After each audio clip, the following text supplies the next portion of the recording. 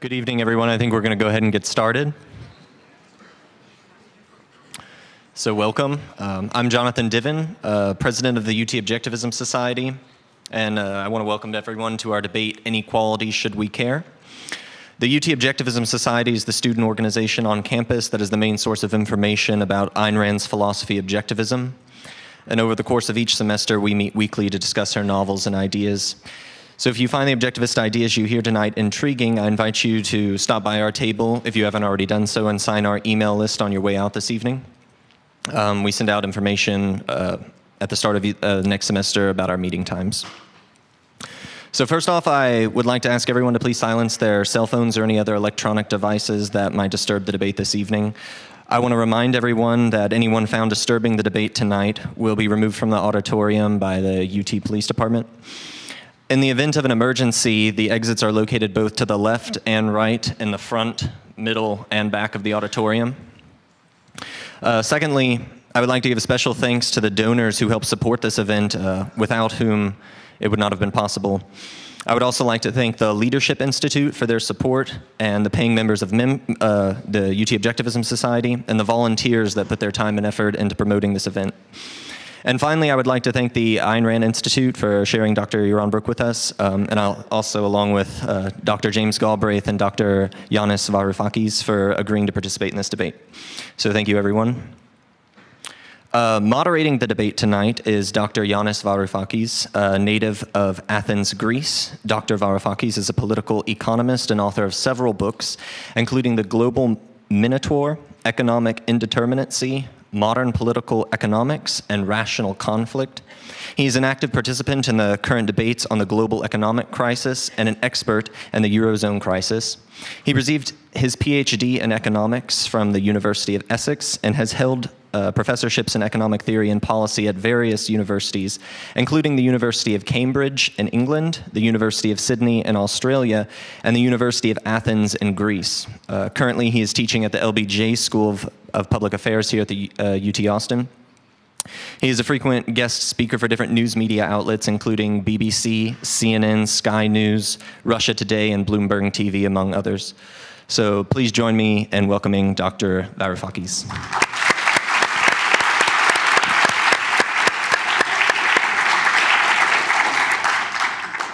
Thank you very much, Jonathan. I hope you can hear me. Yes.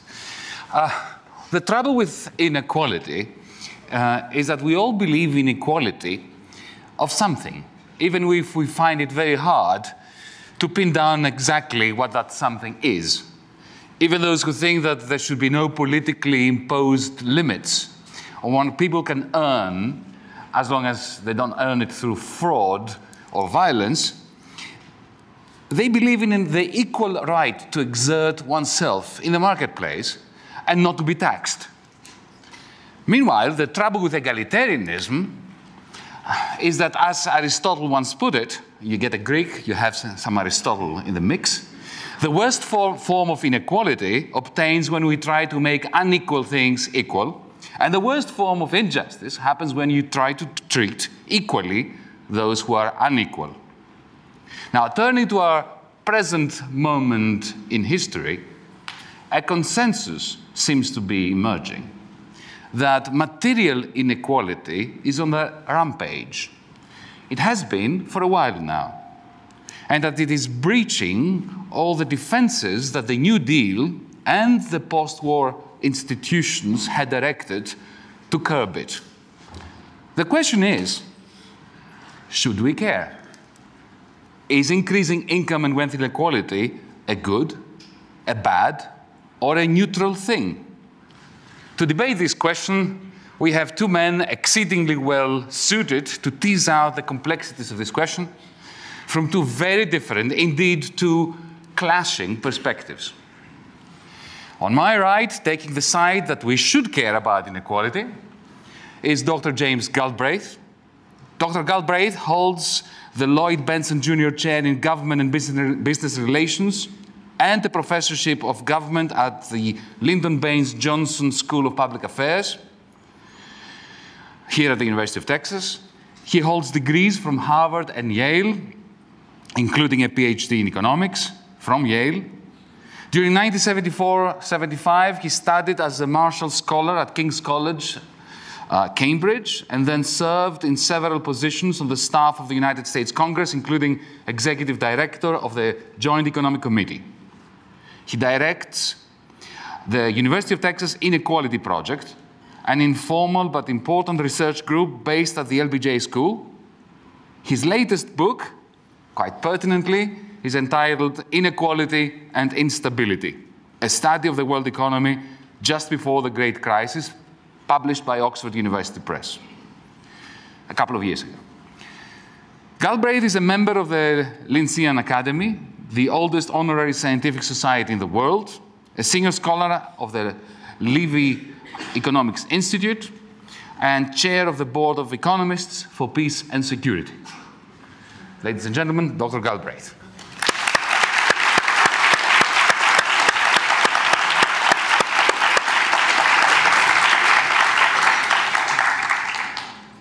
On my left, taking the side that we should not care about inequality, is Dr. Yaron Brook.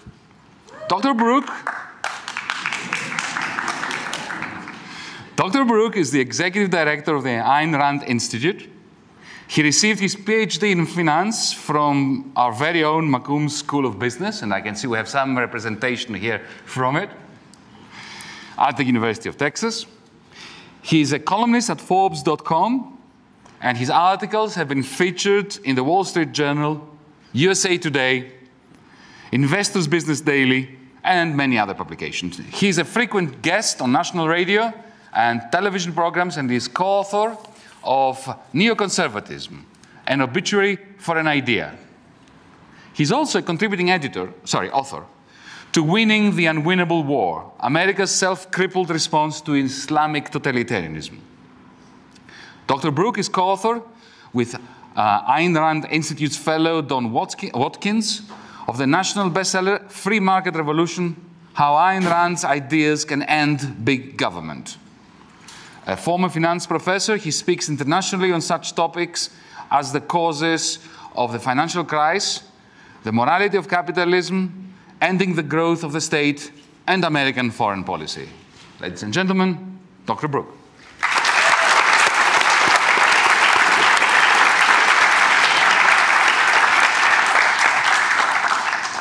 Now, let me state the rules, as well as my intention to enforce them ruthlessly. Each speaker will be given 10 minutes to make their opening statements. Following this, they have 5 minutes in which to reply or rebut, then another round of 5 minutes each for rejoinders. Immediately afterwards, we shall open the debate to the floor for a Q&A session involving you, the audience. And after the Q&A, each speaker will get 3 minutes to make their closing remarks. Now, please join me. No, before you join me to do this, I have an idea, which I communicated with the speakers and with the organizers, and they are in agreement. How about spicing up the proceedings a bit by getting you to raise your hands in favor of or against the proposition for today, for or against the question, an exercise that we shall repeat right at the end to gauge the mood swing of the audience. So, before the battle commences, let me ask all of you to raise your hands if you believe that inequality matters and that we should be worried about it. Thank you. And now, all those of you who think that inequality doesn't matter and/or we shouldn't be worried about it. Thank you. See if anybody. Well, okay. Neutrals. Undecided. Okay. Now, remember that. Etch this image in your memory, because we're going to do this at the end to see what extent of swing we have achieved tonight. Okay. Dr. James Galbraith, you have the floor for 10 minutes.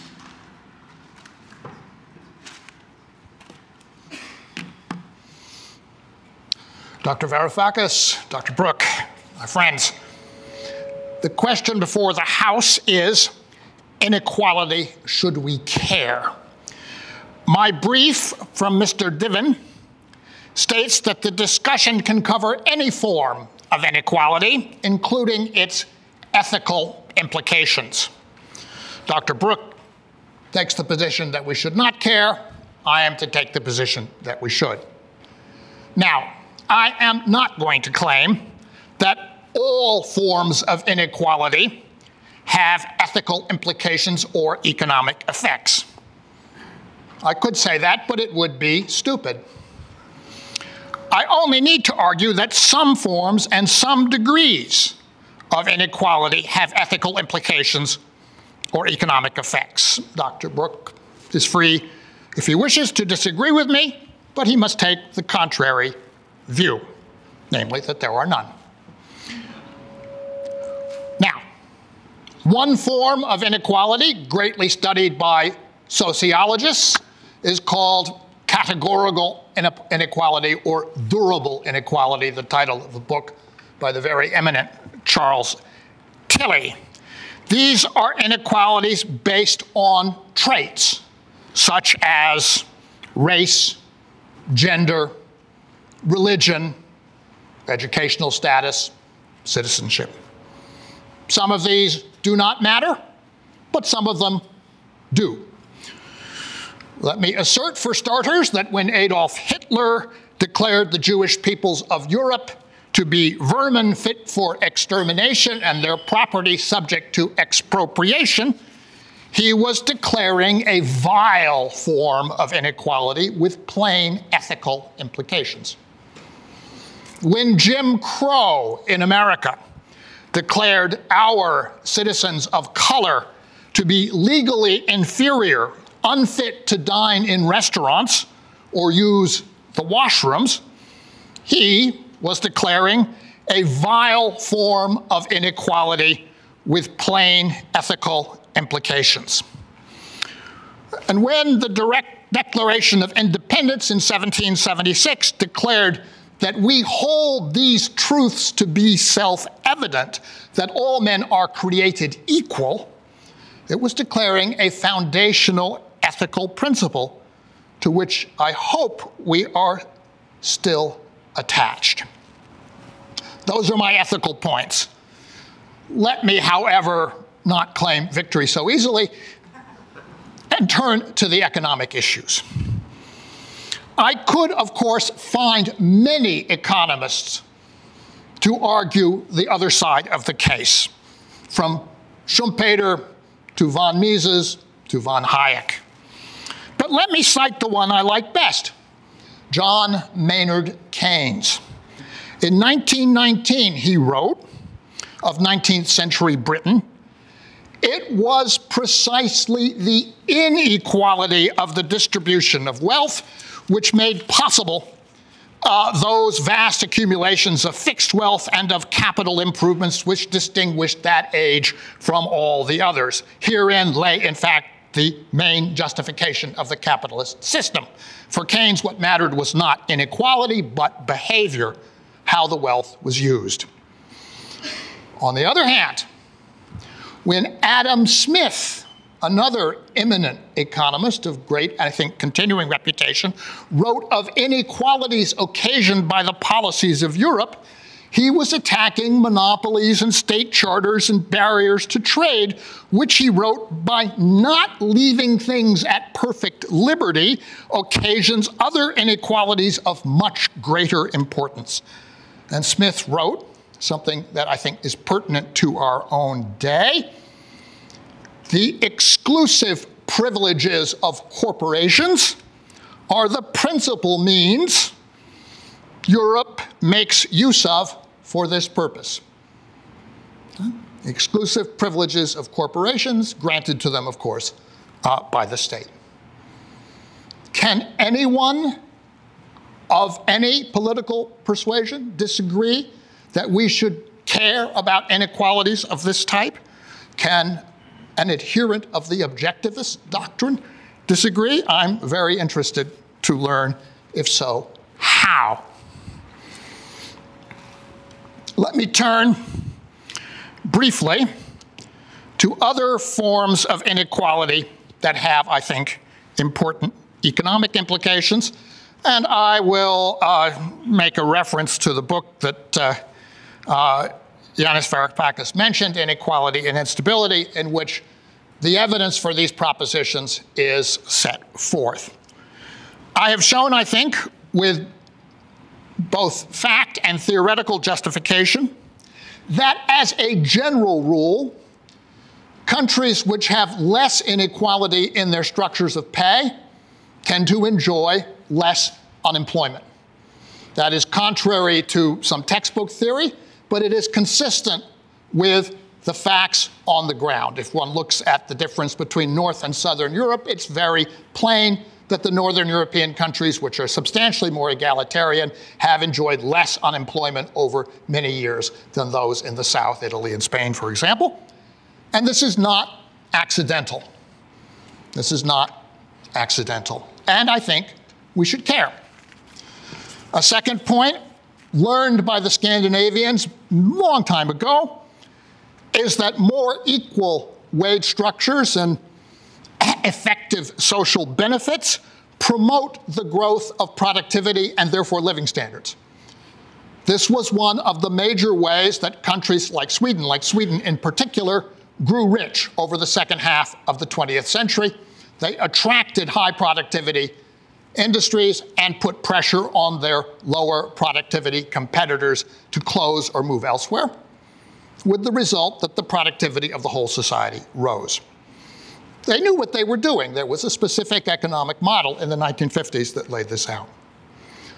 Closer to home, and part of an experience that we have all shared, we have learned in the 1990s, and once again in 2008, with catastrophic impact, that when economic growth is fueled by deeply unequal incomes and the extension of credit in a deeply unbalanced way, it is radically unstable. The times may feel good, the symptoms may be enjoyable. In fact, the conditions may be very favorable, but they do not last, and when they end very dramatically and in ways from which it's very difficult to recover. Inequality in that sense leads to busts and debacles. I'm not saying it's a cause and effect relationship, but rather that inequality and instability are really just two aspects of the same phenomenon. And should we care about that? I think we should. All that said, do I have a problem with the ordinary accumulation of wealth through business and innovation and technological change? Not really. I am firmly with Schumpeter on this point. There are social benefits to having small numbers of big prizes and to having many more people think they have a shot at them than is actually the case. That is a formula that we have used very successfully in this country to promote technological change. Where does the problem come in? The problem plainly comes in with inheritance, with the next generation, with dynasty, with plutocracy, with oligarchy, the curse of the favored sons. I don't object to having Mitt Romney, but 5 more Romneys coming down the pike, that's to me a little bit too much. I know, I have 57 seconds left. What is the cure? The cure is an established institution in these United States. It's the estate tax, which has and could still incentivize the transfer of wealth from the living, well, for example, to this university, creating much greater equality than existed before. It's, to my mind, a great solution. It's the American way. I have one other substantive issue that I would like to bring up, but I will wait and see if it's appropriate to do so in the next round. Let me just close with Adam Smith once again, who wrote, "Wealth, as Mr. Hobbes says, is power." Say it again, wealth, as Mr. Hobbes says, is power. Thank you. I rest my case.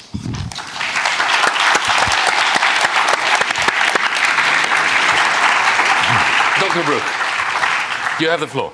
Thank you. Thank you all for being here. Thank you, Divin, for putting this on. So let me start with where we're going to agree, with the quote from the Declaration of Independence, that all men are created equal. What does that mean? What do they mean when they say all men are created equal? All men are not equal. Look around you. We're all different. We're all unequal in almost every attribute we have. Some of us have genes for being talented in math. Others are great artists. Others are just mediocre. And some people are not very good at math, art, business, whatever. We're all different. It's one of the wonders of life. It's one of the great things about being alive is how different, unequal we all are. The Founding Fathers weren't ignoring the metaphysical fact of inequality. So what do they mean when they say all men are created equal? Well, what they mean is a political statement. All men are created equal in rights. All men are created equal before the law. The only sense in which equality has meaning, the only sense in which equality is a valid political concept, the only sense in which equality leads to anything actionable that is moral, is equality of freedom, equality of rights. We all are free.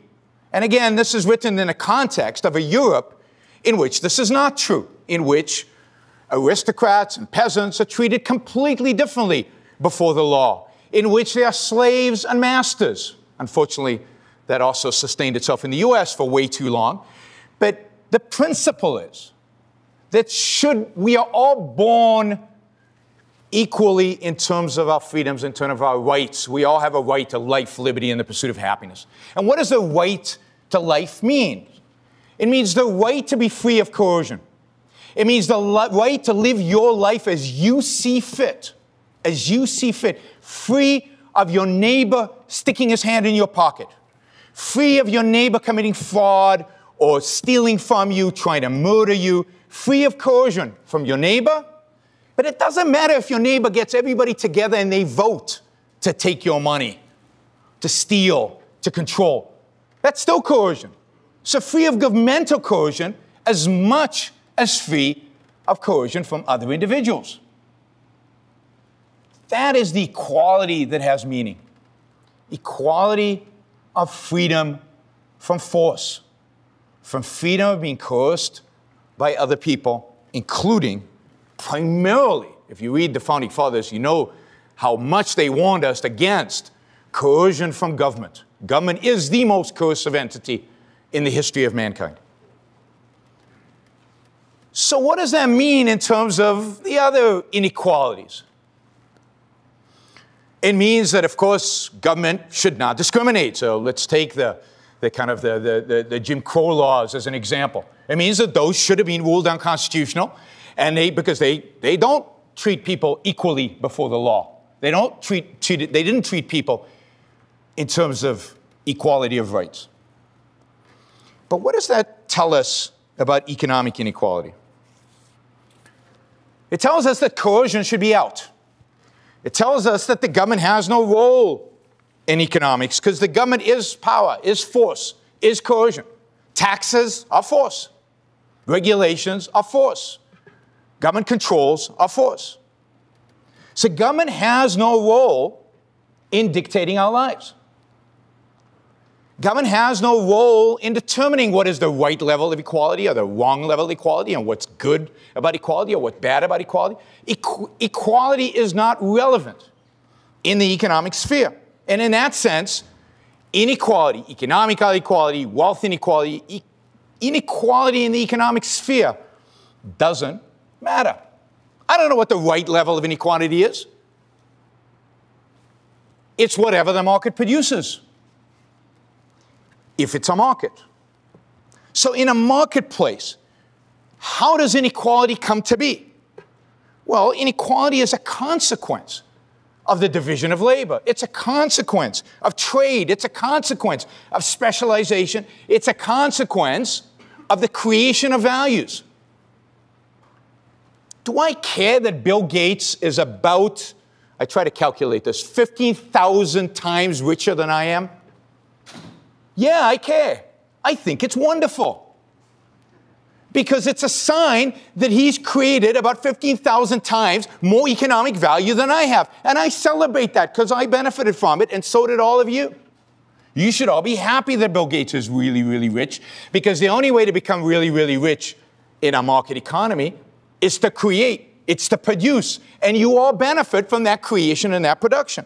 So we should celebrate inequality when it is a consequence of free exchange in a free market. Wealth creation, not wealth redistribution, is what free markets are really about. So inequality in that sense is an enormous virtue. It's just an indication of the level of production, of the level of value created, of the level of value that is being traded. So one shouldn't be envious of the rich. One should celebrate them. I know, it's funny. So what is the problem? Or is there a problem today? There is. There is a problem of inequality today. And the problem of inequality today is that we have coercion all around us. That we have government that redistributes wealth from poor to rich, from rich to poor, from middle class in both directions. We have government that doesn't leave us alone. We have government that subsidizes the rich, that sets interest rate policies that hurt savers and benefit stockholders, who happen to be typically wealthy. We have the government that decides on distribution of assets, of wealth. We have a government that sets a minimum wage that makes it impossible for young, unskilled teenagers to ever get a job and therefore ever rise up and become wealthier. We have a government that holds back the poor, supports some rich, hurts other rich, does all kinds of stuff to the middle class, and who knows what impact that has. In other words, we have today a distribution of wealth that is not determined, unfortunately, completely by the free market. We have a distribution of wealth that is a mixture. A mixture of freedom. Many of these rich people, like Bill Gates and like the guys at Google, like J.K. Rowling. You know how much J.K. Rowling is worth? You know, the author of Harry Potter? I mean, she made over $1 billion from that. She's a billionaire. I mean, that's great. How cool is that? Right? She wrote a bunch of books that kids read in an era where kids don't even read. Right? And then she licensed and made fun movies and created games, and she made $1 billion. Good for her, right? So there's some where you can see the value, but then there's all the other stuff that clouds the picture. So if inequality bothers you, that kind of inequality, and I don't think that's the kind of inequality that is really the problem with my opponent, if that's inequality that really bothers you, the solution is, let's get rid of all that. Let's get rid of the cronyism. Let's get rid of the taxation. Let's get rid of redistribution of wealth. Let's get rid of welfare, where we institutionalize people into poverty and, again, incentivize them not to work and not to succeed and not to rise up. Let's get rid of the Federal Reserve, which is, you know, manipulating our wealth distribution in all kinds of perverse ways and is much more at fault, in my view, for the financial crisis than is the distribution of wealth. Oh, by the way, let's just take up that a second. I mean, it's kind of funny because one of the causes of the financial crisis, in my view, is the attempt by government to reduce inequality by providing cheap housing and cheap mortgages and heavily subsidizing mortgages to lower income individuals. So yes, let's get rid of government intervention in the economy. Let's return or achieve a new height of freedom, of capitalism, of free markets, in which coercion is eliminated from the marketplace, and where, therefore, inequality is what it is because it is a reflection of value created. That's the world I would like to see, and the world I think we should be striving towards. Thank you all.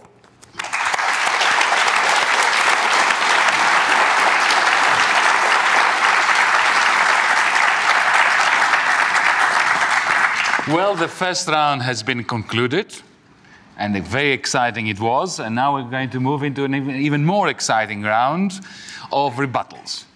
Each speaker will have 5 minutes to offer a rejoinder, and then another 5 minutes. So there will be 2 5-minute segments per speaker, beginning with Dr. Galbraith.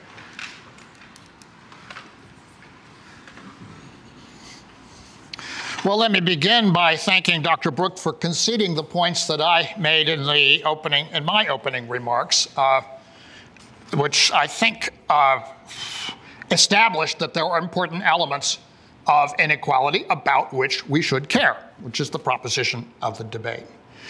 He made reference to the Declaration of Independence, which was written in the time of Jean-Jacques Rousseau, whose discourse on the origin of inequality makes the distinction between the natural inequalities about which we do not cavil and the social inequalities to which we properly object.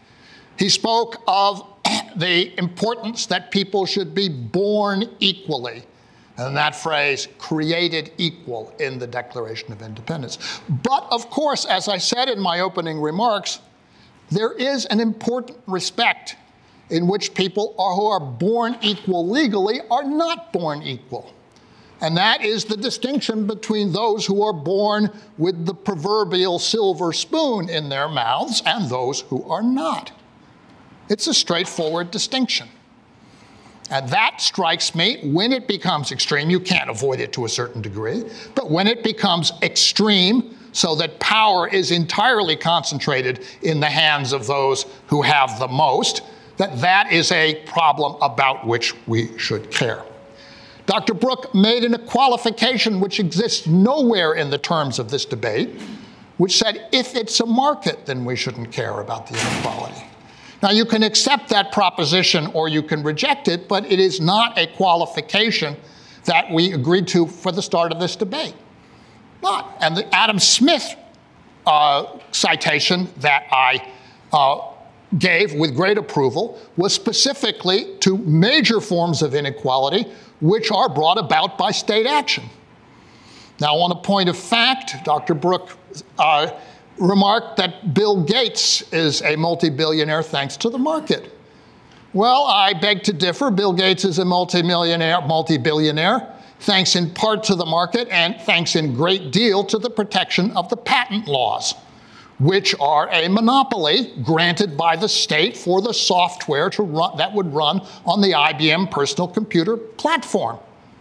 It's plainly a state action that has created that degree of inequality.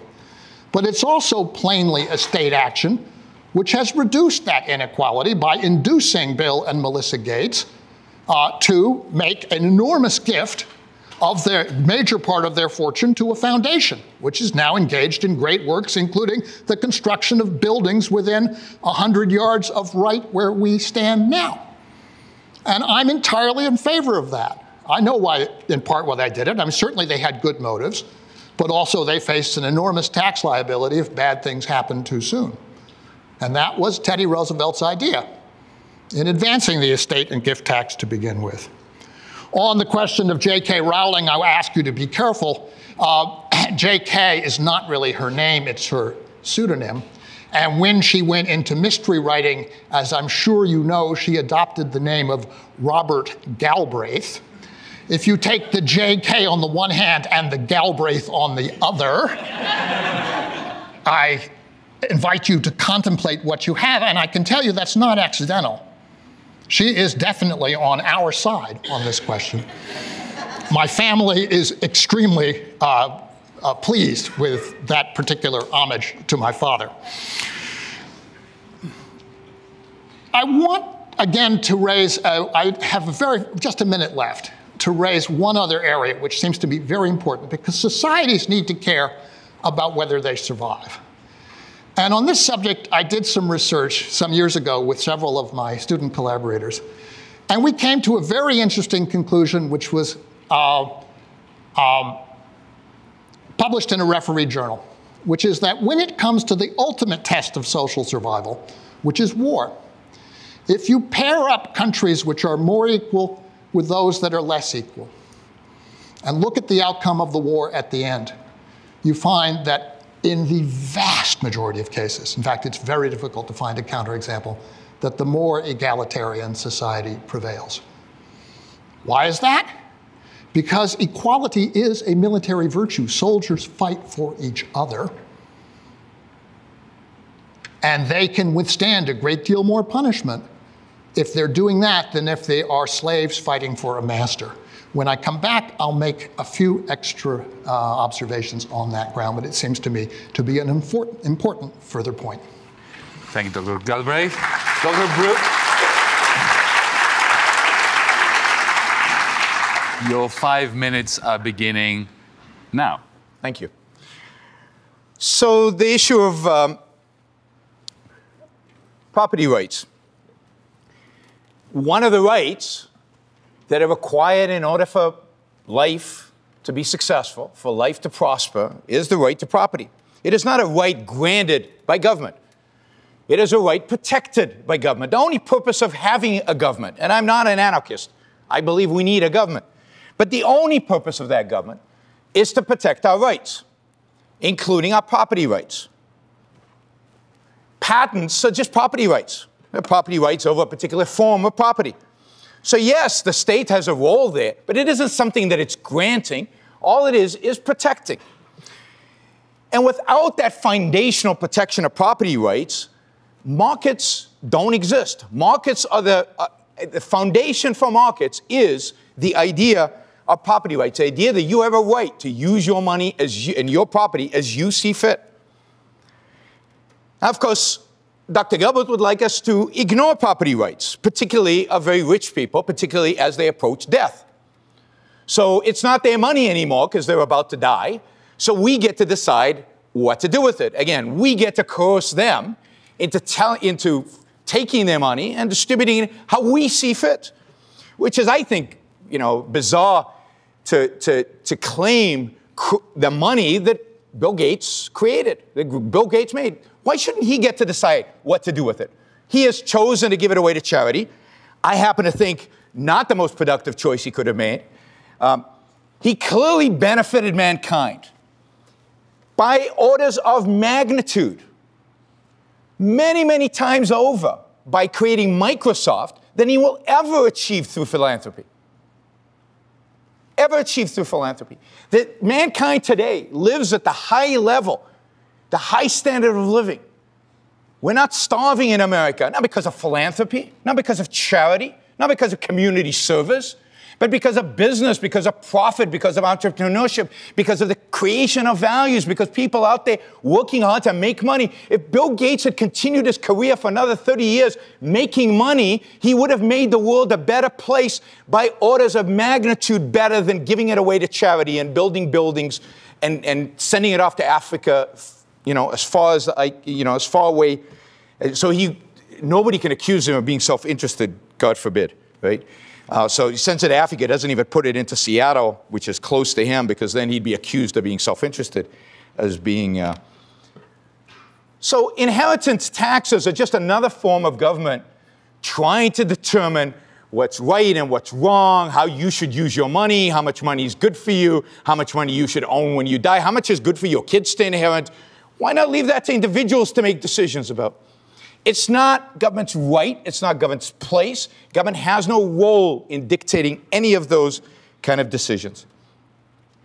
So on top of that, the idea that we today are dominated by an elite that has inherited their money is just plain wrong.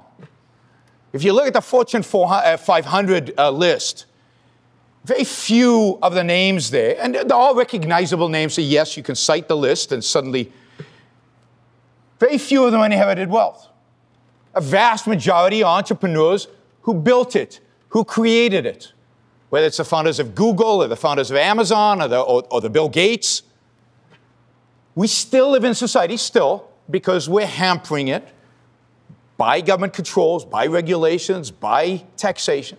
We still live in a country where vast wealth can be created, where entrepreneurial initiative, where entrepreneurial energy is still rewarded, where entrepreneurial wealth, value creation is still rewarded. And that is the predominance of the wealthy. If you look at how many of the 0.1% entrepreneurs who made it, it is an overwhelming majority.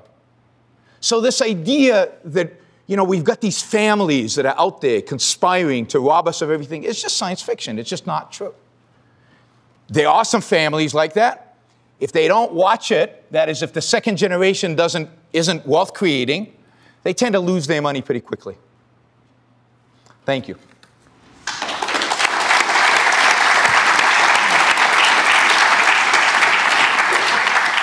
Dr. Galbraith, you have another 5 minutes.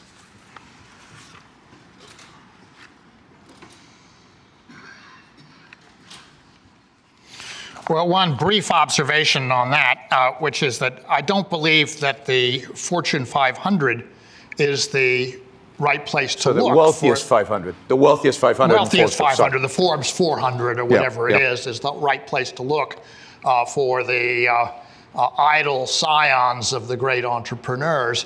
The right place to look is the United States Senate.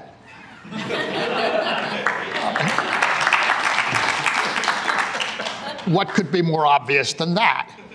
And the question then is, do you think you should care about the fact that the United States Senate is dominated by the idle scions of the last generation of the wealthy? I have a problem with it. I have a deep problem with it. I think we should care. But look, let me go back to the point that I was making, that we can ask Mr. Brook to try to refute, which is about this question, which I think is of great interest, as to what happens in the existential struggle between societies as the balance of equality and inequality shifts. I'll just read a few bits from the paper. World War II presents a plethora of comparisons. The USSR against Germany, the United States against Japan, the United States against Germany and Italy, Great Britain against Germany. In all of these, the plausible case is that the more egalitarian country prevailed. The Korean War provides an interesting case. The two countries were both very egalitarian, the newly established People's Republic of China and the United States. The result of the war was a stalemate. In the 1950s in Vietnam and Algeria, egalitarian movements chased the French away, in spite of the fact that they were far poorer and less well equipped. One can go on through an enormous number of cases, which we have done, and our conclusion is what is striking is not how easy it is to make a plausible argument for the thesis that equality conveys a strong military advantage, but how hard it is to identify opposing cases. And so we went back in history. And I can't resist quoting this because in honor of our Athenian moderator, we have Herodotus on record as saying, it is not only in respect of one thing, but of everything that equality and free speech are clearly a good. Take the case of Athens, which under the rule of princes proved to be no better in war than any of her neighbors, but once rid of those princes was far the first of all. Or one can talk about the sack of Rome by Alaric. In AD 410, Procopius of Caesarea gives an account of just exactly how it happened. Among the youths in the army whose beards had not yet grown, but who had just come of age, Alaric chose out 300 whom he knew to be of good birth and possessed of valor beyond their years, and told them secretly he was about to make a present of them to certain of the patricians in Rome, pretending that they were slaves. And he instructed them that as soon as they got inside the houses of those men, they should display much gentleness and moderation and serve them eagerly in whatever tasks should be laid upon them by their owners, and be further directed that not long afterwards, on an appointed day at midday, when all those who were to be their masters would most likely be already asleep after the meal, should all come to the gate called Salarian, and with a sudden rush kill the guards who would have no previous knowledge of the plot, and open the gates as quickly as possible. Thus fell the great Roman Empire in AD 410, the sack by the Goths. It's plain that there is a deeper question here. is that when you allow inequality to go too far, it's not just that you're creating moral questions or ethical questions or economic implications. You are really cutting at the viability of the society as a whole, its capacity to govern itself, its capacity to defend itself. And you are opening it up to a vulnerability, a vulnerable challenge, military or otherwise, by other societies which take a different view. Thank you very much.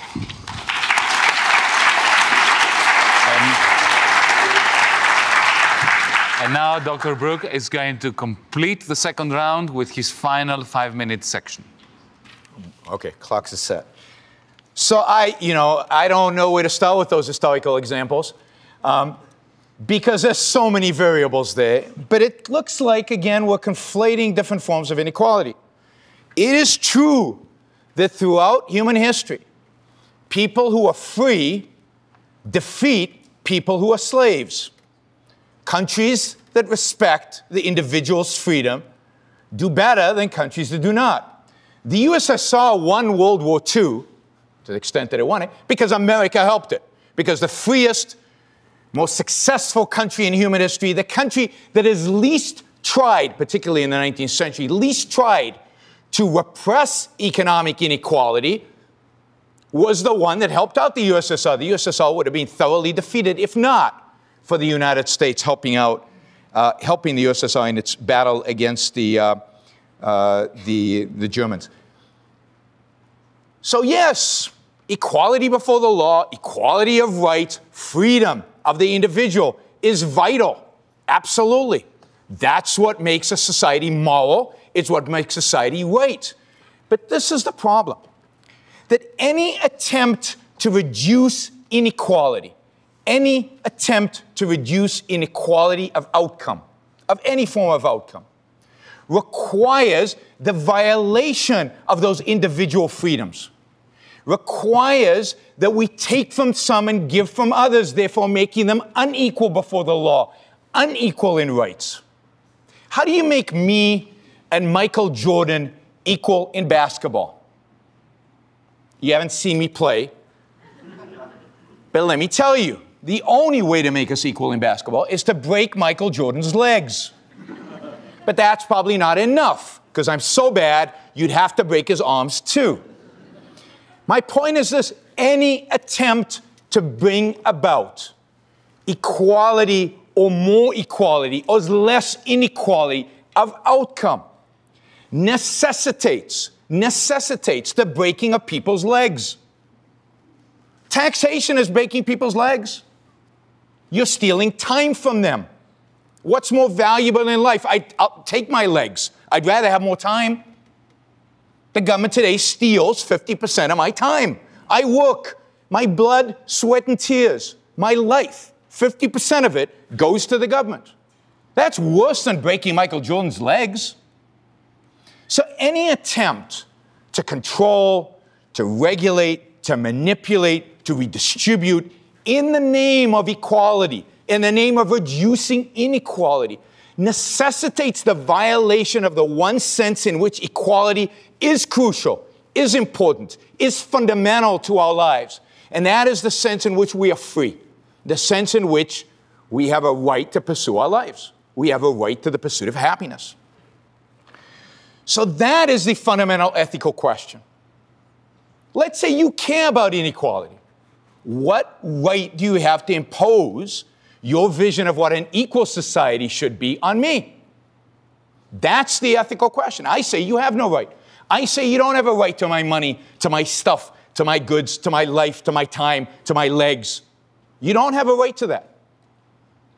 And in freedom, if we leave each other alone, if we allow, then whatever the inequality is, it is. And if you are unhappy by the fact that some people are poor, that some people are not doing well, then you, like Bill Gates, can write a big check and hand it to them. Nobody will prohibit you from doing that.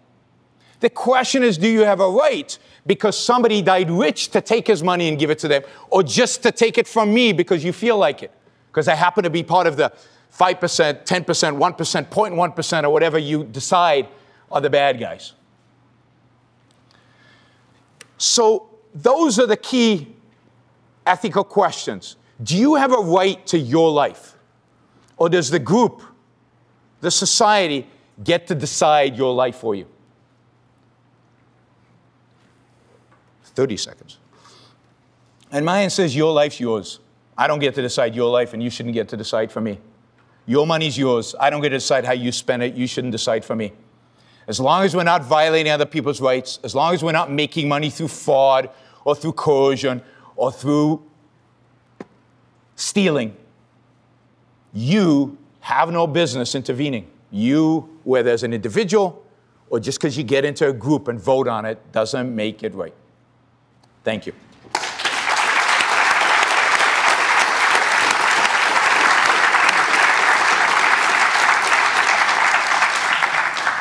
So we are now at the gates of the Q&A, not of Rome.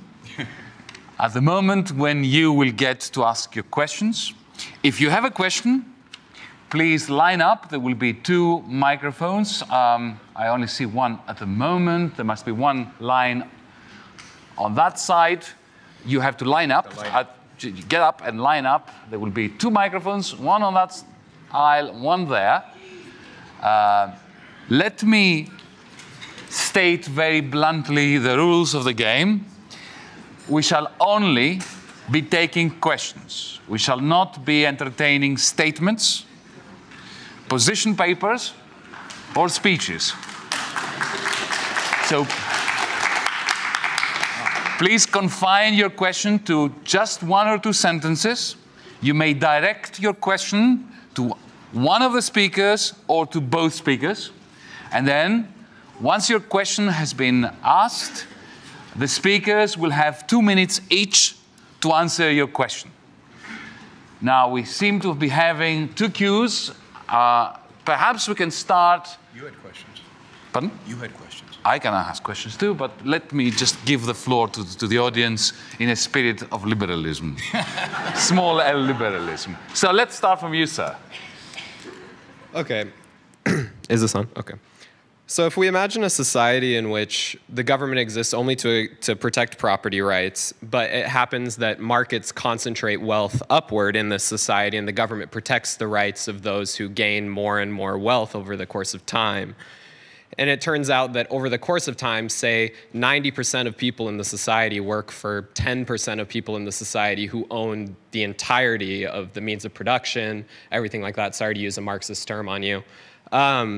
At what point are those 90% of society no longer bound to be subject to a government that in no way represents their rights, in no way represents their interests, and only represents the interests of people who own the means of production and own wealth because property has become the only part of society that you're interested in protecting? So at what point are those 90% of people justified? So are you directing this question to a particular speaker or to both? I'd like to hear from both. To both. So let's begin with Dr. Galbraith. 2 minutes. I think it's an excellent question. I think there are many rights in society that government exists to protect and many conditions that it exists to enforce, including the very fabric of modern economic activity, which depends on public regulation of safety, of working conditions, of the environment, of the wholesomeness of goods, without which the markets would collapse. So there is a broad base of public functions, and when the government moves to the kind of position you described, which happens periodically in history, then it is appropriate for the government to be replaced. And that is a way in which society expresses that it does care about the inequalities that have been created and is prepared to act to reduce them. And we've seen this in the United States and in every other country on repeated occasions. Dr. Brook. So that's science fiction. It has never happened in human history in spite of and yet what's you just being said. It's never happened. Yet you advocate it. No. It's never happened that 90% of the wealth gets concentrated in the hand of a few. That just doesn't happen. It's not the way capitalism works. It's not the way markets work. And indeed, it's never happened. It's never approached that. It's never come close to that. And yes, there are other rights. There's only one right, in a sense, and that is the right for you to live free of coercion. That right doesn't disappear if you're poor, and it doesn't disappear if you're rich.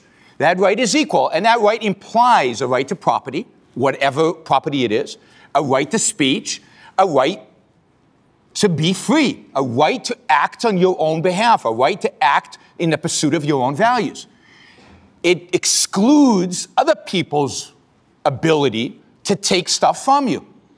So I'm advocating for free market. I'm not advocating for any particular distribution of wealth. But markets do not work in a way that concentrates 90% or 80% or whatever large number you want to choose in the hands of a few. And it's never, indeed, even in places and times where we've approached free markets, America in the 19th century, Hong Kong today, or during the 20th century, you do not get those kind of distributions of wealth.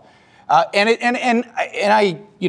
completely disagree that the fabric of markets depends on regulation. Indeed, regulations are what are destroying markets, are what are reducing the ability of markets to function efficiently and productively. Thank you. The gentleman, if you could state your name before you ask your question. My name's Trevor. I've enjoyed this discussion. This has been mostly theoretical, but putting it down on our level of like maybe the average UT student, the most visible examples of inequality is basically brands that have basically the same utility value. This guy's car, this person's shirt. Is there any way we should do things to correct this? I mean, I read a statistic recently that 92% of women in Japan over 25 have bought a purse that's worth over $1,000 US.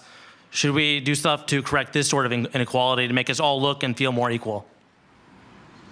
Thank you. Are you addressing this to a particular speaker or to both? Both. Dr. Galbraith. No. Brevity is virtue. No, I mean, if it bothers you, then you're free to try to educate them that this is not good use of their money, but that should be a voluntary decision. Next question. Yes, Jim Bryce, live here in Austin. This is a question I direct at both of our speakers. Excellent debate so far, because I think I've heard both speak of the issue of inequality and value having to do with the inequality and the gathering of wealth based on the productivity which is contributed to society by the effort of that person making a great deal of wealth. And we heard an example of Bill Gates, which is an excellent example. All of us are, in one way or another, using those products, whether we use Apple some of the time or not. We're still involved in that. But my question goes to situations in which great deals of money are made, and I think what we've seen in the last decade, through something other than what appears, at least to those who are perhaps naive, such as myself, less than productive overall.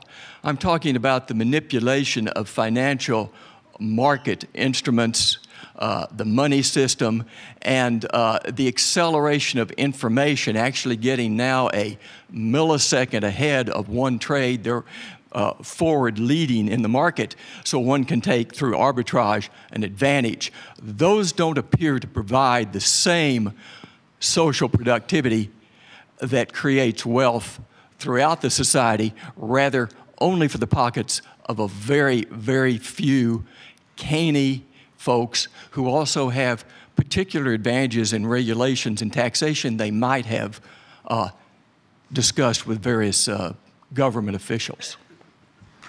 Dr. Brook. Sure. So I think you have to separate two issues here. One is the productive value of finance, which in my view is enormous. You do not get production. You do not get industry. You do not get the creation of labor without capital and without bankers and without financial markets and financial institutions that fund it, that regulate it in a sense of deciding who gets the capital and who doesn't, allocating it, making those decisions efficiently. So productive, free financial markets are the most essential feature of a capitalist economy. And without it, we would not have the wealth that we have today. Now, it is absolutely true that the financial system in the United States is massively regulated and controlled. And to a large extent, those regulations were initiated by the industries themselves. I'm not just saying it's not somewhat their fault, but they're massively regulated. And we don't have a free market in finance, which is the great tragedy of our lives. I was just mentioning a book that just came out recently called Fragile by Design. We have designed our financial markets. Our politicians have designed our financial markets to be fragile. They have designed them badly, and they've created perverse incentives within them. But the actual activity, take high-speed trading, high-frequency trading. I mean, it's incredibly valuable. It makes the markets more efficient, faster. Prices are more reflective of information, quicker. Allocation of capital gets done better. Now, it's regulation that makes it possible for them to make so much money off of this. And that regulation should be abandoned. So I believe in free financial markets, just like free markets generally. Thank you very much. Dr. Galbraith. Professor Bryce, I'm afraid you're of my generation where we believe that a millisecond is a short unit of time. In fact, in this business, there are 3 orders of magnitude beyond that in the high-frequency business. What happened, first of all, on the question of the relationship between finance and inequality, you're completely right. The major driver of increasing income inequality in the U.S., shown in tax records, is the financial sector, was the financial sector, up through the debacle in 2008. And that's very clear in the data. What happened in the financial sector was a sequence of deregulation in the 1990s under the Democrats, desupervision in the 2000s under the Republicans, in which the investigators into financial fraud were systematically withdrawn from the beat, and the industry was given very clear signals that loan underwriting would not be supervised or enforced. Fraud became utterly rampant. Major company Ameriquest was known for giving its loan officers crystal methamphetamine to improve their aggressiveness in marketing loans to people who could not pay them. I asked a prosecutor once whether he thought that reflected an honest business practice, and he said he was skeptical. And in the current administration, we've seen the third stage, which is decriminalization, in which massively fraudulent financial operations, including the laundering of hundreds of millions of dollars of Mexican drug money, was not sufficient to bring the Department of Justice down on the back of the perpetrator, a bank called HSBC. So we have a situation in which we have the plain results of a deregulated financial system, which is nobody has confidence in it.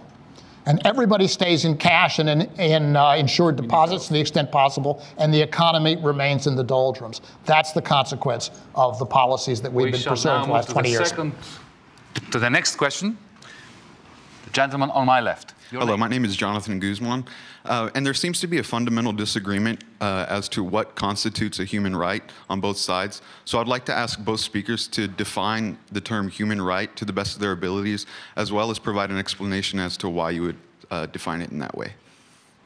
Dr. Brook. So in my view, individual rights, which is the term I prefer, individual rights arise from the requirements of human life. Human beings need to be able to do one specific activity well in order to thrive, in order to be successful, and that is to use their mind, to reason. The enemy of reason, once you get into a social context, once you get a group of people together, is other people's coercion. It's other people imposing their will on you by force. Individual rights is a concept that arose in the social context to protect that individual, use of his mind from coercion. If you have a gun placed to the back of your head, thinking is irrelevant. If I tell you 2 + 2 = 5, or I shoot you, you can't program, you can't build a bridge, you can't do anything. So we need, in a social context, we need the idea that you are free of coercion. And that's what rights are. Rights are the recognition that man's survival requires that he be free to act based on his own judgment. That's what a right is. So you cannot have, and I'll end with this, you cannot have a right to somebody else's stuff. So you can't have a right to health care, because that means the doctor then becomes your slave. He has to give it to you, whether you can pay for it or not. You cannot have a right to food, because that means that whoever produces the food has to give it to you. They're your slave, right? You can only have a right to act in order to pursue those things, with, as long as you're not violating other people's rights. You only have a right to act on behalf of your life. Thank you. The gentleman. Yeah, Yes. I'm sorry, I asked for both speakers. Oh, sorry. That is my error. Dr. Galbraith, I left you out. It's a very deep question. I do not accept that human rights are entirely defined in individual terms, or that any society is free from what my distinguished colleague calls coercion.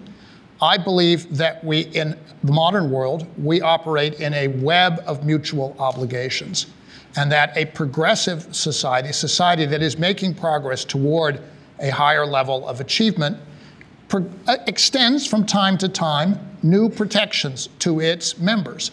And so I believe that Social Security, unemployment insurance, Medicare, Medicaid, and even the rather clumsy Affordable Care Act, I could be argued out of that one, but were at least efforts to provide a higher level of freedom to a greater number of people. And that strikes me, if you are sick and poor, to be a very valuable thing, something which from that perspective you are not going to despise. Thank you for having me. My name's Michael Sines. This is directed primarily to Dr. Galbraith, but I would appreciate both points. I'm a big fan of Jefferson as well, and one of the famous things he says is he talks about some people who think that the individual is not fit to rule himself. Do you think the individual, I'm assuming he means, economically as well, right? Do you think that the individual is fit to rule himself, or have we found angels in the form of kings to govern us? Oh, I guess my answer to that is I believe nothing is absolute in that respect. Yes, we are fit to rule ourselves jointly. We set up institutions that help legitimize the decisions that we make as a society. And then when they are made, we have an obligation to respect them unless they are manifestly unjust, in which case we have an obligation to resist them. So we have moral choice even after rules are made. But by and large, the society works because most people stop at the red lights most of the time. Dr. Brook. So I believe people are fit to manage their own affairs, and that any attempt to kind of get together and decide what our affairs should be involves, by definition, forcing a minority in order to accommodate a majority. Somebody once described it as two wolves and a sheep deciding what's for dinner.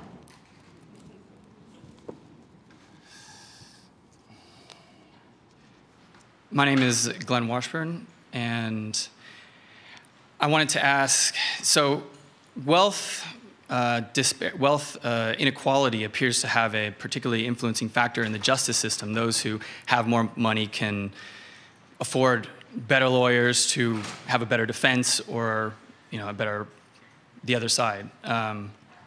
Is this kind of inequality an actual problem? And if so, is there anything that we should do about it?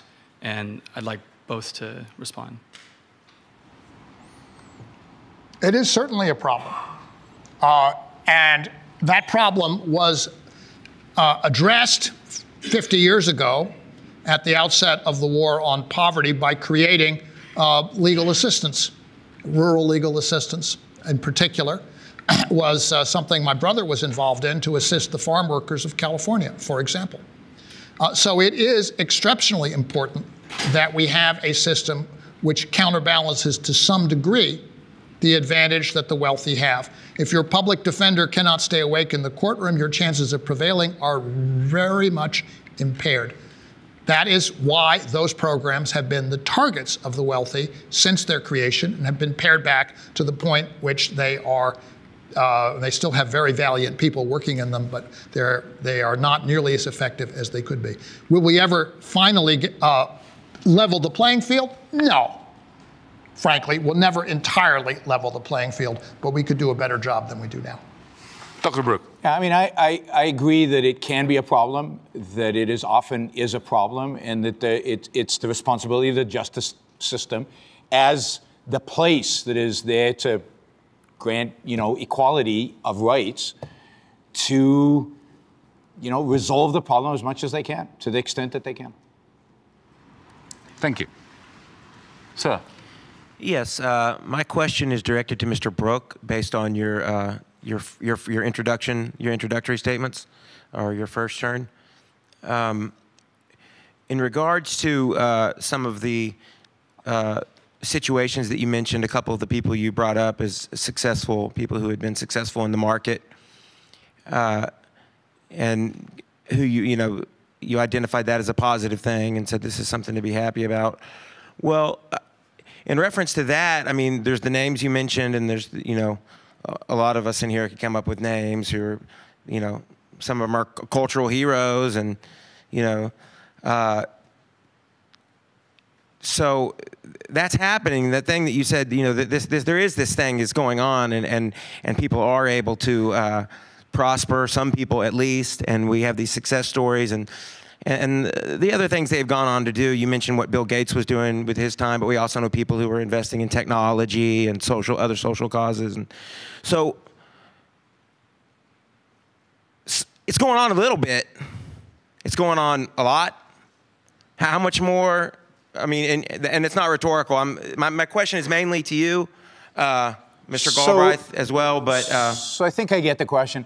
Yeah, so there is wealth creation out there. There are people who are becoming rich. There's just not enough of them.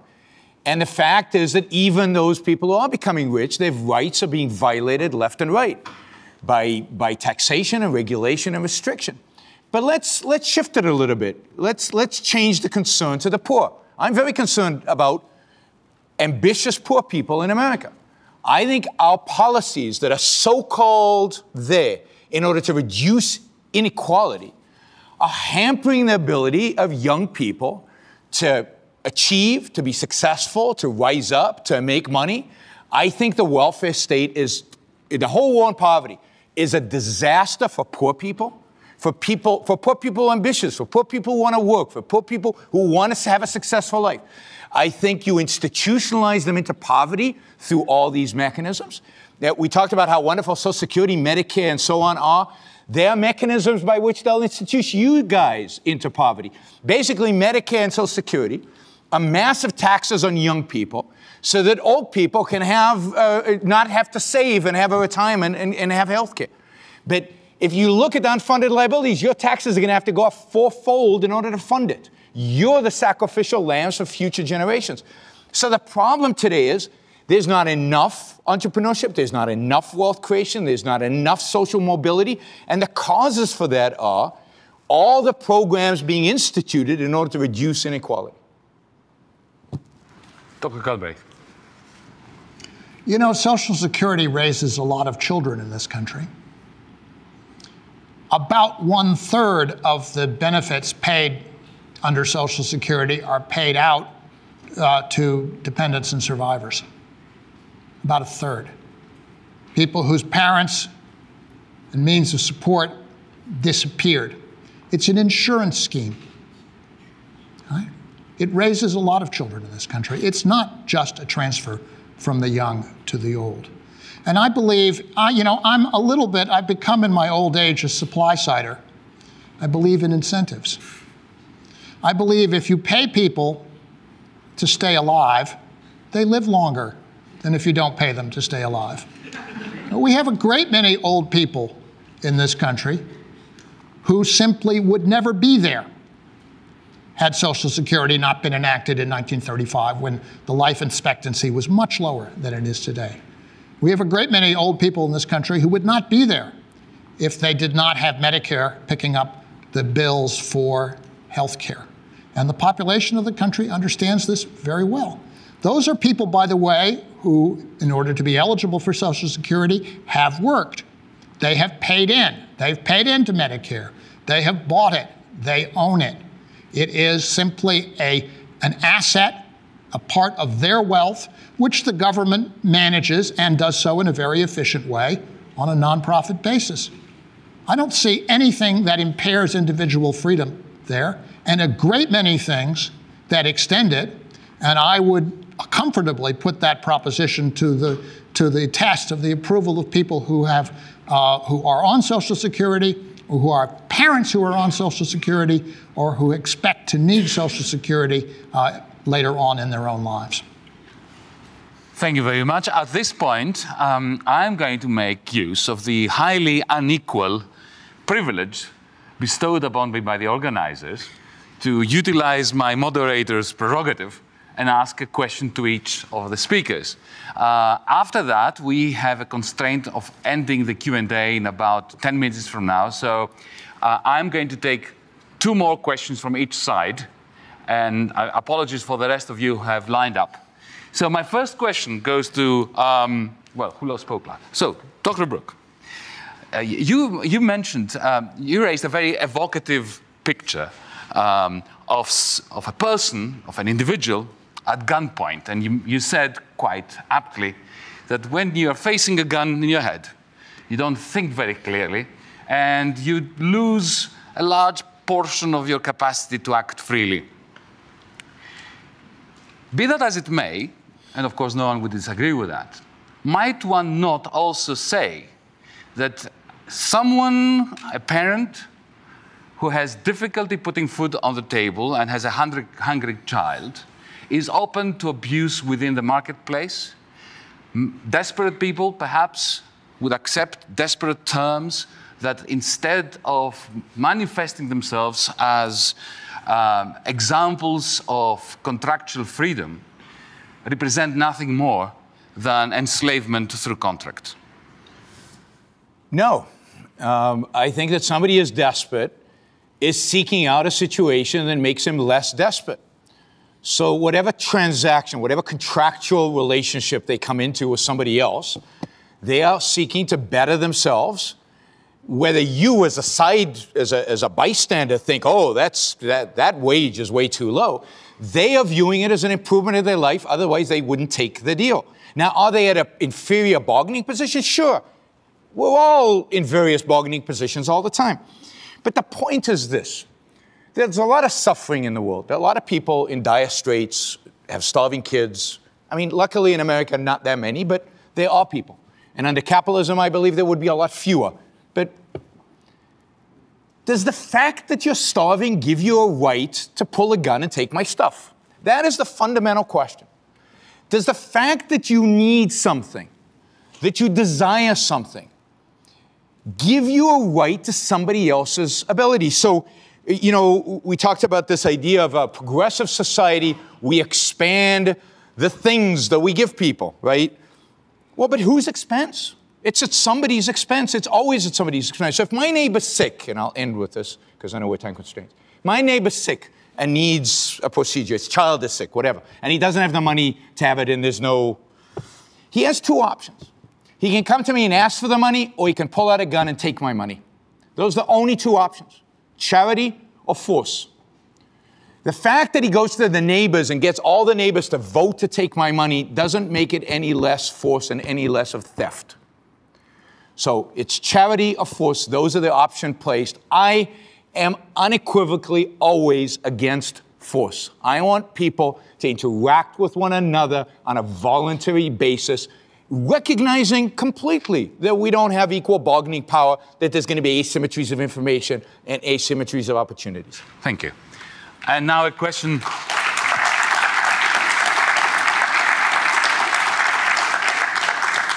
And now a question to my esteemed colleague, Dr. Galbraith. Dr. Galbraith, given that an ever-increasing portion of income and wealth is becoming immune to taxation through creative accounting and the utilization of various means and methods, are you not being forced to rely too much on inheritance tax in your pursuit of programs for lessening inequality? And isn't that slightly problematic from an ethical and philosophical point of view, in the sense that it is a little bit like condoning gross income inequalities amongst those who actually earned during their lifetime those vast sums, and stepping only at the moment of their death and preventing them from passing this on to their sons and daughters? I don't have an ethical problem with stepping in at that moment. I think if you have an ethical issue here, it should recognize the value of the accomplishment and give an incentive for people to pursue those big prizes and great gains. But I don't see how the children have the same ethical right to the fruit of that. I don't think we live in, or should live, in a society which is primarily dynastic. That strikes me as being a fundamental problem of inequality. We should have a society which, so far as possible, people from whatever station at the starting point have an equal shot at the big prizes. That strikes me as a very basic principle. We're never going to achieve it perfectly. The inheritance tax has been for a century a very useful way, not present in Europe, by the way, that the United States does this. This is a very American institution, and we all, every one of us here in this room, is an enormous beneficiary of it, because the institutions to which the money comes are public institutions, from either public or private, from which we all benefit. Now, on the question of taxation, yes, we need other instruments as well. I'm not against the income tax. That's been around and quite well established since 1917. I think that the principle of taxing land value is a good principle of taxing rent. You don't want to tax wages, you don't want to tax capital, but taxing rent taxes a form of property rights and causes people to make economically effective use of their real property. That is strikes me, a very sensible approach, and has been for a century. Of course, big property opposes it dramatically. So you have to fund government, and you do have to fund it.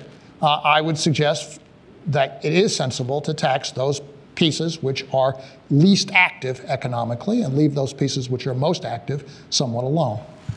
Thank you. Because of time constraints, I propose that we take 4 questions, 2 from each side, one after the other, and then our speakers get an opportunity for a blitzkrieg answer to all 4 of them before we move to the final round, which will be the round of the closing statements by the 2 sides. So if you can please ask your question, make it very succinct.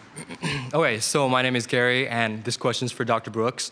And so you said that Bill Gates creates economic value, but how can people who are at or below the poverty line seek to create economic value when they don't have the equality of freedom, when they are imprisoned by history, when the Black African Americans who live in the US have been imprisoned by the history of the past, they were enslaved and Jim Crow laws, and they don't have the opportunity in the present because they were coerced in the past? How do you explain that? Okay, thank you. Next one. My name is Pedro Ferreira, and my question takes 1 second to answer. In the interest of time, I'm going to put it very simply and plainly. Hopefully people will understand the deeper implications it entails. It's a question for Dr. Brook. We started this debate about 1.5 hours ago, and Professor Galbraith was given 10 minutes to put his points across. You were given 10 minutes to put your points across. Would have you been concerned if you had been given 5 minutes? Maybe 2 minutes? What about 0 minutes? Do you care? Thank you. Next. My name is Michael. I want to talk about another type of inequality of conditions. To you, Mr. Brooks. In your ideal society, if you're born with a pre-existing condition or a condition that requires some healthcare services, if the services aren't provided and the parents can't pay for those kids' stuff, are those kids doomed from the start? Thank you. And one last question from the gentleman. Hello, my name is Bruce Spink. Mostly interested in the theoretical division between the public and the private spheres that has been at kind of the heart of this conversation. It seems like Dr. Brook takes a very hard line in saying that they're very different. The only exception to that was when we were talking about the justice system, and he said that if economic situation impinges on the public sphere, in this case the courts, that the government has a right to mitigate that. And I'm wondering, given that the statistical impact of the average voter, the median voter in the United States, is almost nothing compared to the real policy effect of those that are either affluent or a member of an interest group, is that the same kind of effect on government by an economic situation as we discussed concerning the Justice Department? All to me. Thank you. Dr. Brooks, clearly the person to answer first. Okay, let's see if I get these right. So how can poor people create value when they come, when they've got a history, bad circumstances, whatever? I think the question's insulting to those poor people. If they are free today, they have the capacity to create value. They have the ability to go out there. If what we need to do politically is to make sure that the government is not a factor in discriminating, that the government is not a means to prohibit their advancement. But there is no reason, and you see this all the time, you see poor people succeed all the time. And it's an insult to them to say because their ancestors were slaves, they can't do well today. I mean, that's ridiculous. Every individual can do well today. Well, today is not free. In a free society, every individual can do well, no matter where they come from. I just hired a woman who was chief operating officer of Shell International. She came from a horrific background, a poor background, foster care, and she rose to be a senior person, one of the mightiest businesses in the world. You hear stories like that all the time. So it's insulting to say people can't because of their circumstances. Yes, they can if they're not prohibited from doing it, which was what I think we do today. Minimum wage laws, welfare, and so on are ways in which we institutionalize people into poverty and prevent them from rising. Would I be upset if I only got 5 minutes versus 10 minutes? Well, it depends. I get 5 minutes versus everybody else's 10 minutes all the time.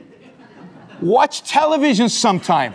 I get like one spot a month, and everybody else gets everything else. Bill O'Reilly has a whole show. Damn it, that's not fair.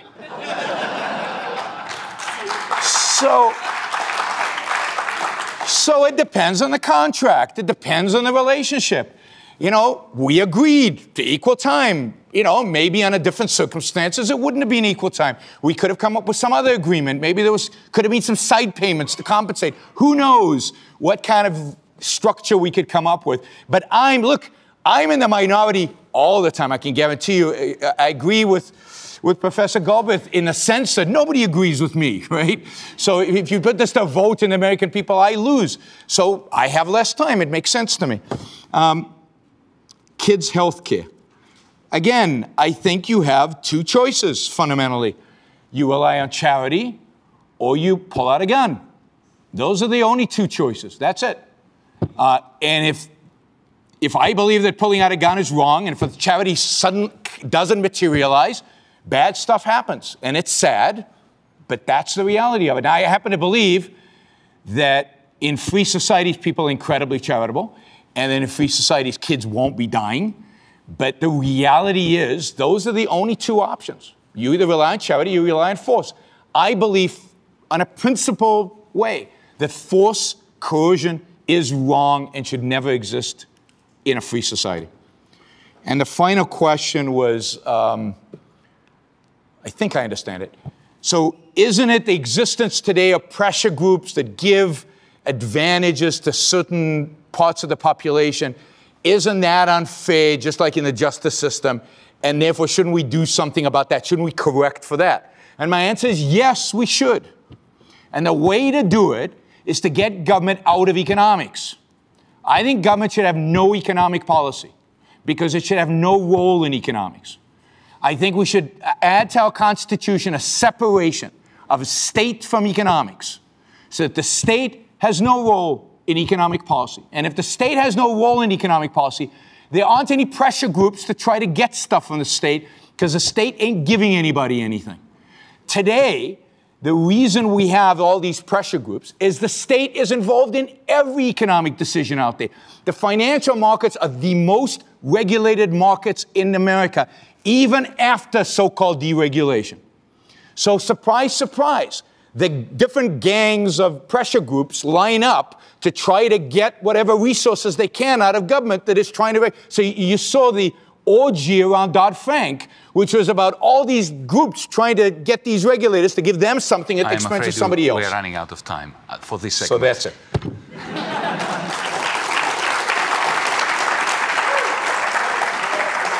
Okay. So, with no further ado, let us proceed to the closing statements, beginning with Dr. Galbraith. What's Dr. Brooks? He just spoke. All right. Let's begin with Dr. I Galbraith. will take up Isn't it so? the cudgel. It's okay for you to end it, right? Well, it's been a very interesting evening. Again, the question before the House is inequality, should we care? I think the first point to realize is that on some fundamental principles, Dr. Brook concedes that we should care. Right? He agrees with the fundamental principle of legal equality. He objects, as I do, to categorical inequalities based on race or gender or religion. That's fine. We're agreed on that. When it comes to inequalities based upon a starting point of vastly unequal property, he's prepared to take whatever has been dealt out by the history of feudal land titles and robber baronism. And I'm not.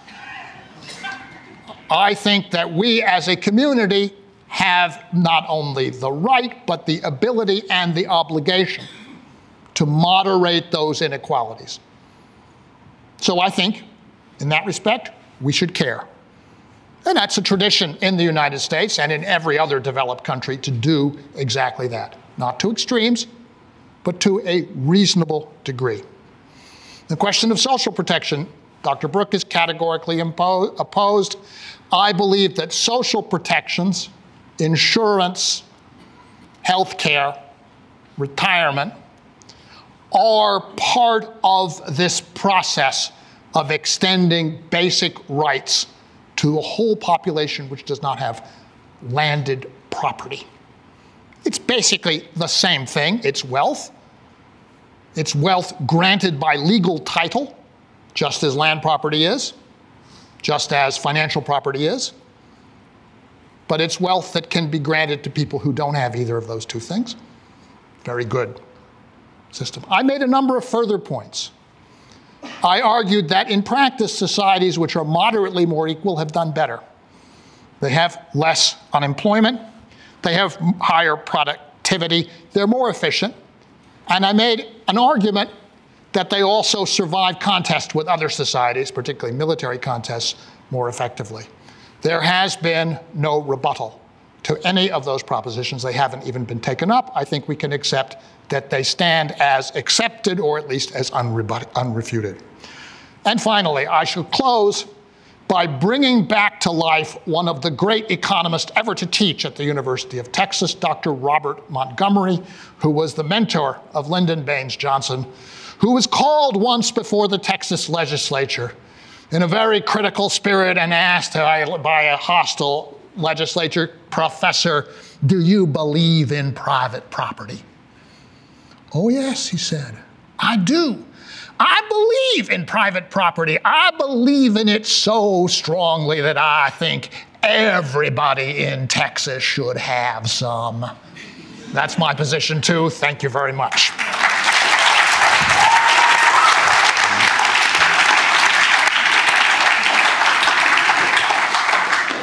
So I'm still looking for the feudal land barons somewhere out there. So let me just say that I do not concede the point that moderately more equal societies perform better. I don't think that the evidence supports that. Greece today is more moderately equal than we are, is more equally. Yep, Gini ratio is lower. And yet, it doesn't perform. The United States' performance economically over the last several decades has outperformed every other Western country. We are the envy of the world, and yet inequality, it's true, is greater in the United States than anywhere else. I always find challenge my Swedish friends to lower the barriers between Sweden and the United States for immigration and see which direction people go. I have no doubt which direction that would be. We agree, or seemingly agree, I think, really, that political equality, equality before the law, equality of rights is something we both agree on. But I think my point is that if you take that seriously, if you believe in equality of rights, if you believe in equality before the law, then you cannot advocate for a government doing anything to address, even if it's your concern, about inequality. That as soon as government addresses the concerns of inequality, it is violating the idea of equality before the law. To tax some people at a rate of 50% and other people at 0% is not equality of rights. Some people are discriminated against, the people paying 50%. To regulate is not equality before the law. It's to treat some people differently than others in a significant, important sense in respect to their freedoms. So my argument about my indifference to income inequality is really my argument for my passion for equality before the law, for equality of rights, for equality of freedom. I believe in individual freedom. I believe in the right of every individual to pursue their values free of coercion and to make of their life whatever it happens to be. They might choose to be a professor or a teacher, right, like myself and Dr. Galbraith, and condemn themselves to a life of lower middle classhood. Or they might choose with a finance degree to go work in Wall Street and make a lot of money. In my view, have less fun. But it's their choice. Their choice. And we need to create a political system that allows them to express that choice and doesn't constrain them. Thank you.